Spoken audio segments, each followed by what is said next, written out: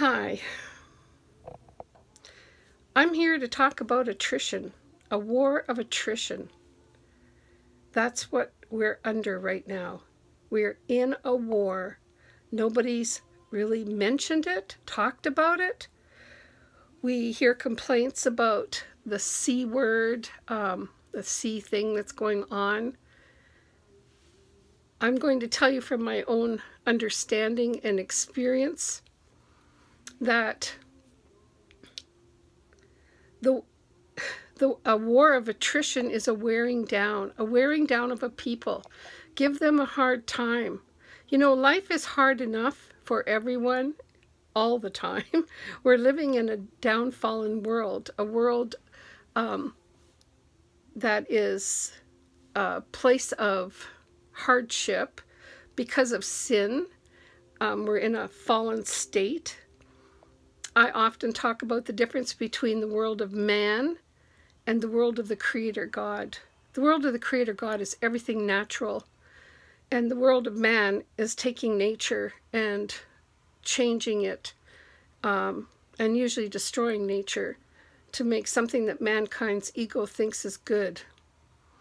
Now, in a war of attrition, the First Nations people and the Native Americans and every other Native person on the face of the earth at this time, the Indigenous peoples, they have been under attrition for a really long time. It wasn't until 1962 in Canada that people didn't have to get a note from the Indian agent or some kind of governing body to leave their reserves, to actually go out and get work and just have the freedom to go back and forth whenever they wanted. And right now what we see is this same type of attrition coming to everyone that lives in America and everyone that lives all over the earth. This is such a strange thing. People are giving up their liberty and their freedom out of fear. Fear is a lack of faith. They're giving up their freedom, and they're going to be locked down. We're in these constant lockdowns. So I remember the prophecies when I'm thinking about this. Native Americans have prophecies, and they should be sharing them with people. And those prophecies say that there's coming a time when the people of Turtle Island are going to rise up and help the people that came over to this land to learn new ways of living and new ways of surviving. Instead of fighting, we should be focusing on this. In the Bible, and I'm a Christian, so I'm going to talk about the Bible, and I talk about God all the time, and if you don't like it, you don't have to listen, so that's fine. But in the Bible, Daniel 7, you can read that chapter, and it's talking about attrition in another way.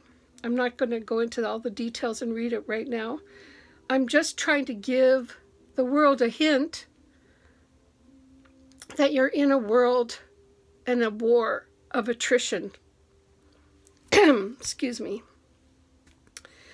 So, in order to turn that around to your benefit and good,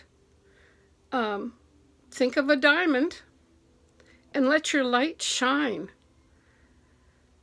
Help other people. Stop fighting all the time with everyone. We are all human beings, and we're all here struggling together. And I think that when love enters, and you realize that we're all related. I grew up learning that we were all related. Where does that go when we're having these screaming fights about our different ethnic groups and about how much we don't like one another? And calling up the past. Yes, we have a history. Yes, we have had really hard times. But if I was sitting in a room and I'm asking someone to share their story, everyone has a hard story. Everyone comes from a past where there's a group of ancestors standing there that have died and sacrificed for you to be here at this time. They want you to be the very best you could be. I don't think they want to see the hatred on your face. They wanted you to grow up in love and to share that with others. And that's how you're going to survive. So I have a little thought that I want to leave you with. I actually wrote this as a story at one point, but don't know where that is right now. So I'm just going to tell you about a pot of water sitting on the stove. Everybody can relate to a pot of water. You are one drop in that pot. One drop of water in that pot is you. The Creator has put all of us in this pot. The Creator is in charge of the elements. The Creator's the stove. The Creator turns the pot of water on, and the elements start to heat up the pot, and the steel reacts, and the water starts to react. At first, and from the bottom, and I keep thinking that, it's the poor that are suffering the most right now. So what happens is all of a sudden a little bubble comes up. That's one person that couldn't handle what's happening around them right now in that pot of water.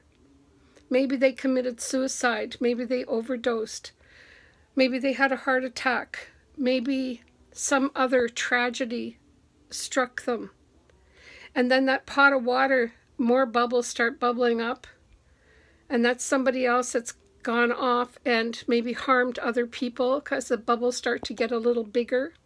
Some of these bubbles join together to grow stronger. These are gangs and groups and corrupt peoples.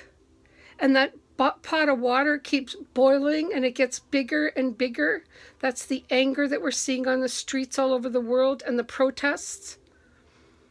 And then that pot is coming to a rolling boil.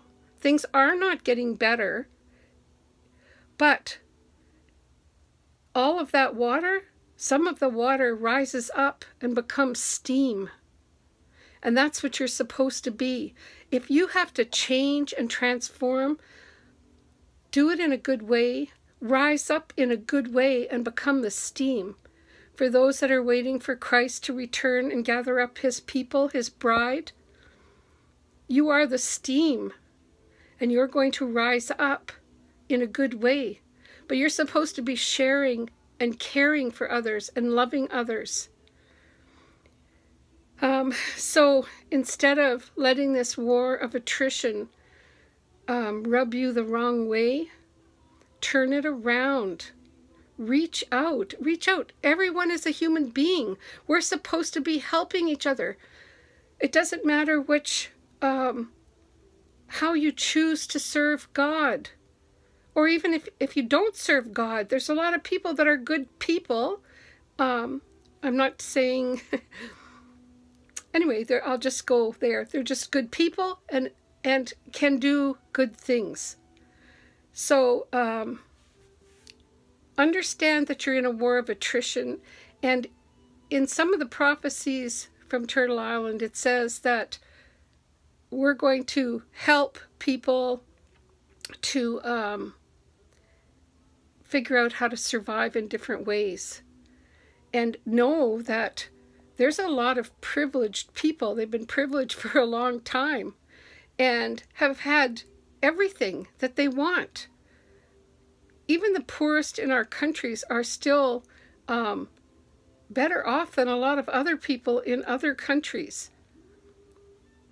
And now it's like, it's like people throwing tantrums because they indebted themselves. But that's a whole different topic.